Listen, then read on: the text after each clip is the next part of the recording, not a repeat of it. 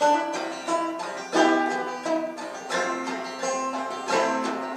love gives me a letter, says to take it to her cousin Jed.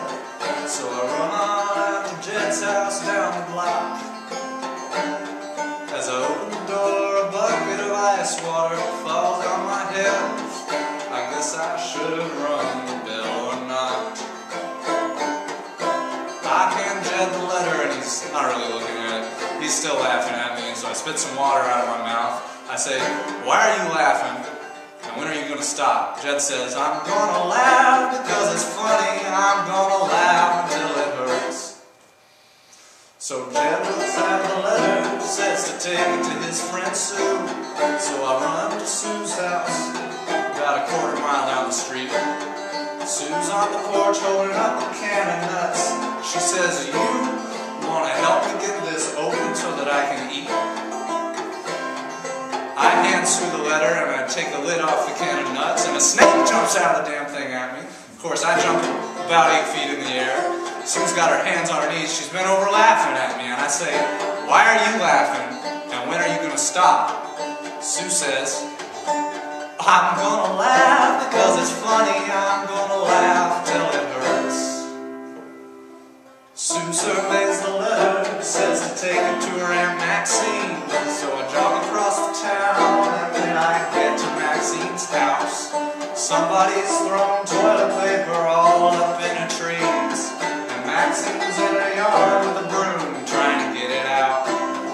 I'm still young and healthy and spry and all, so I climb up in the tree and I start grabbing the TP and it's all damp and soggy and falling apart. Maxine's reading the letter while I'm in her trees cleaning this stuff up, and when I get down, she says, "You haven't read this letter, have you?"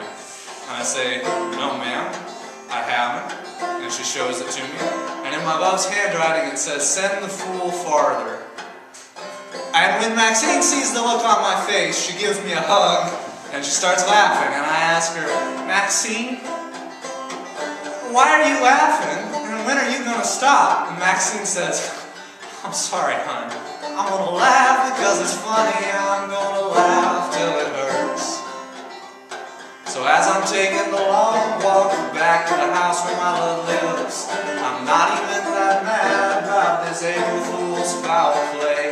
I'm used to taking from that girl whatever she gives. And if she gives me this crap once in a while, this is what I'll say. Sometimes you're the windshield, sometimes you're the bug.